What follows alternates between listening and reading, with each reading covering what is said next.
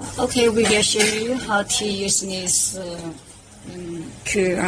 dynamic code reader with access control board. And because we have already this controller into the software already, and this is a one. Okay, we will click close, and we will select the key text, and there is a number. Click OK. Okay, and that's the third step. This is the user. This is the doors. And click allow and upload. Okay, it shows successful. And the configuration, we will click personal. And this is the users. Click on this one. Edit. I will rename as for A. This one, and click this one.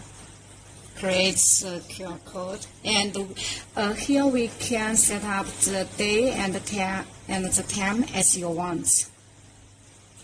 Click with this, and I already shown this QR code in here. Okay, click this. Okay, we will see. Select upload.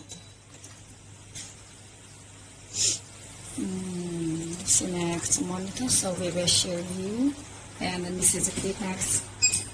Okay, green. This is the key text, and we will show you this QR code number. And also we have printed out this.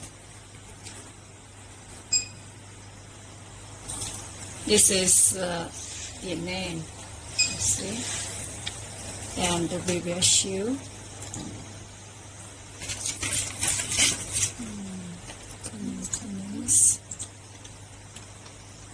We need to copy, and we need to insert here.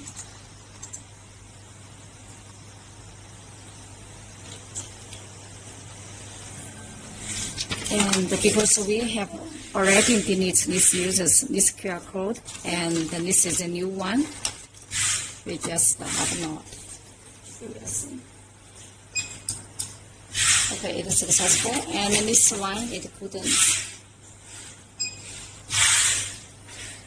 Okay, thank you.